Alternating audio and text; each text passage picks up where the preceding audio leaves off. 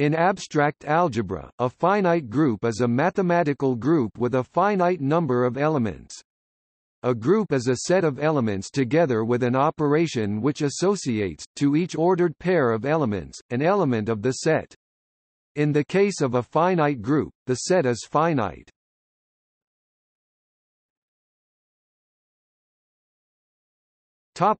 History. During the 20th century, mathematicians investigated some aspects of the theory of finite groups in great depth, especially the local theory of finite groups and the theory of solvable and nilpotent groups. As a consequence, the complete classification of finite simple groups was achieved, meaning that all those simple groups from which all finite groups can be built are now known. During the second half of the 20th century, mathematicians such as Chevalier and Steinberg also increased our understanding of finite analogues of classical groups, and other related groups. One such family of groups is the family of general linear groups over finite fields. Finite groups often occur when considering symmetry of mathematical or physical objects, when those objects admit just a finite number of structure-preserving transformations. The theory of Lie groups, which may be viewed as dealing with continuous symmetry, is strongly influenced by the associated Weyl groups. These are finite groups generated by reflections which act on a finite-dimensional Euclidean space. The properties of finite groups can thus play a role in subjects such as theoretical physics and chemistry.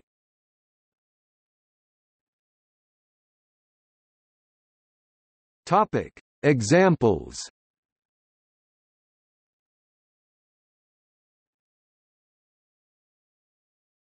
Topic: Permutation groups. The symmetric group Sn on a finite set of n symbols is the group whose elements are all the permutations of the n symbols, and whose group operation is the composition of such permutations, which are treated as bijective functions from the set of symbols to itself. Since there are n factorial possible permutations of a set of n symbols, it follows that the order, the number of elements of the symmetric group Sn is n.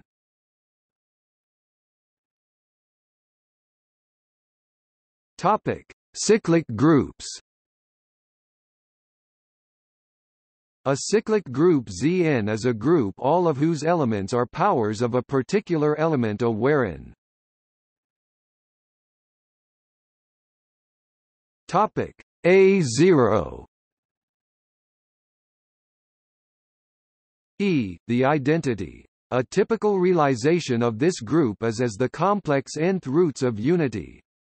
Sending A to a primitive root of unity gives an isomorphism between the two. This can be done with any finite cyclic group.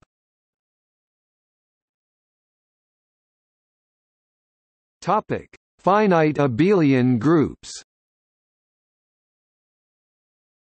An abelian group, also called a commutative group, is a group in which the result of applying the group operation to two group elements does not depend on their order, the axiom of commutativity. They are named after Niels Henrik Abel. An arbitrary finite abelian group is isomorphic to a direct sum of finite cyclic groups of prime power order, and these orders are uniquely determined, forming a complete system of invariants. The automorphism group of a finite abelian group can be described directly in terms of these invariants. The theory had been first developed in the 1879 paper of Georg Frobenius and Ludwig Stickelberger, and later was both simplified and generalized to finitely generated modules over a principal ideal domain, forming an important chapter of linear algebra.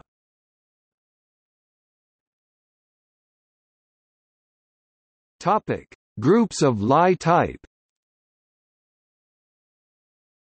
A group of Lie type is a group closely related to the group G K of rational points of a reductive linear algebraic group G with values in the field K. Finite groups of Lie type give the bulk of nonabelian finite simple groups. Special cases include the classical groups, the Chevalley groups, the Steinberg groups, and the Suzuki-Ree groups. Finite groups of Lie type were among the first groups to be considered in mathematics, after cyclic, symmetric and alternating groups, with the projective special linear groups over prime finite fields PSL 2, being constructed by Évariste Galois in the 1830s. The systematic exploration of finite groups of Lie type started with Camille Jordan's theorem that the projective special linear group PSL 2Q is simple for Q does not equal 2, 3.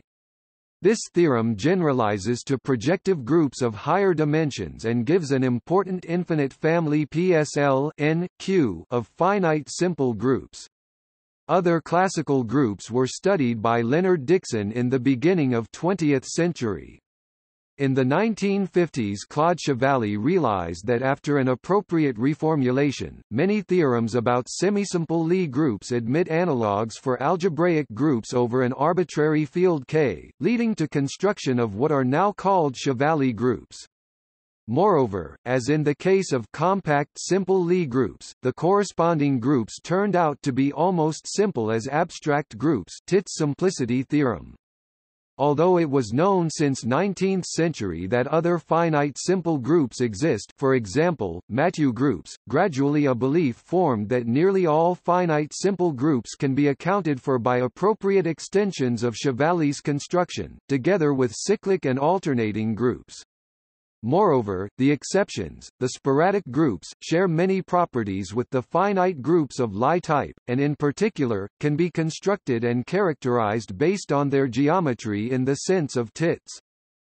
The belief has now become a theorem, the classification of finite simple groups. Inspection of the list of finite simple groups shows that groups of Lie type over a finite field include all the finite simple groups other than the cyclic groups, the alternating groups, the Tits group, and the 26 sporadic simple groups.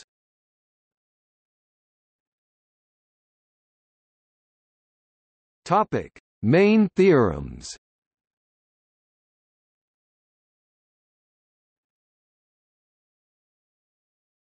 Topic: Lagrange's theorem.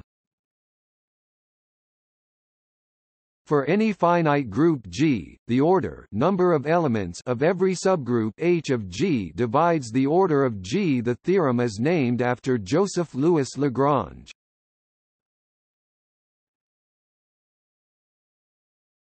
Topic: Sylow theorems. This provides a partial converse to Lagrange's theorem, giving information about how many subgroups of a given order are contained in G.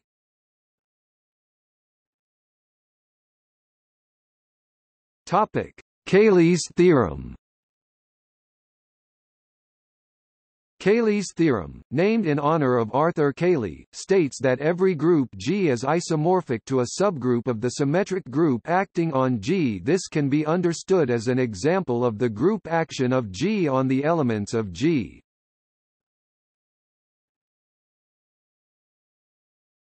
Topic: Burnside theorem. Burnside's theorem in group theory states that if G is a finite group of order P A Q B display style P caret A Q caret B, where P and Q are prime numbers and A and B are non-negative integers, then G is solvable. Hence each non-abelian finite simple group has order divisible by at least 3 distinct primes.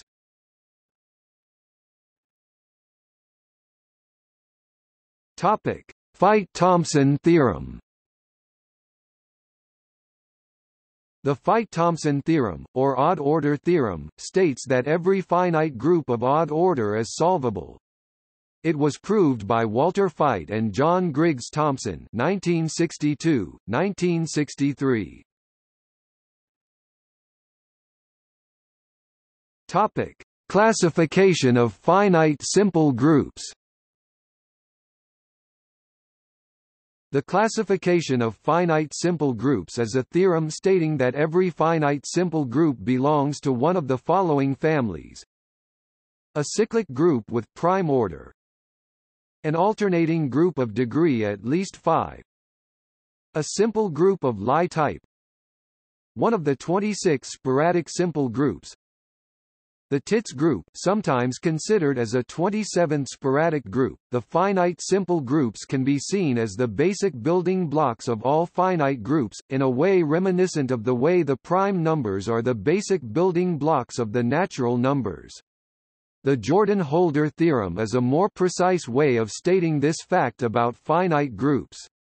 However, a significant difference with respect to the case of integer factorization is that such building blocks do not necessarily determine uniquely a group, since there might be many non-isomorphic groups with the same composition series, or, put in another way, the extension problem does not have a unique solution. The proof of the theorem consists of tens of thousands of pages in several hundred journal articles written by about 100 authors, published mostly between 1955 and 2004. Gorenstein, D.1992, Lyons, and Solomon are gradually publishing a simplified and revised version of the proof. Topic: number of groups of a given order. Given a positive integer n, it is not at all a routine matter to determine how many isomorphism types of groups of order n there are.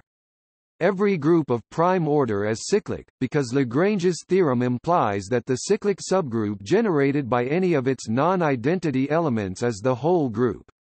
If n is the square of a prime, then there are exactly two possible isomorphism types of group of order n, both of which are abelian. If n is a higher power of a prime, then results of Graham-Higman and Charles Sims give asymptotically correct estimates for the number of isomorphism types of groups of order n, and the number grows very rapidly as the power increases. Depending on the prime factorization of n, some restrictions may be placed on the structure of groups of order n, as a consequence, for example, of results such as the Sylow theorems. For example, every group of order PQ is cyclic when Q if n is squarefree, then any group of order n is solvable. Burnside's theorem, proved using group characters, states that every group of order n is solvable when n is divisible by fewer than 3 distinct primes, i.e. if n equals PAQB, where P and Q are prime numbers, and A and B are non-negative integers. By the Feit-Thompson theorem, which has a long and complicated proof, every group of order n is solvable when n is odd. For every positive integer n, most groups of order n are solvable. To see this for any particular order is usually not difficult. For example, there is, up to isomorphism, 1 non-solvable group and 12 solvable groups of order 60, but the proof of this for all orders uses the classification of finite simple groups. For any positive integer n there are at most 2 simple groups of order n, and there are infinitely many positive integers n for which there are 2 non-isomorphic simple groups of order n.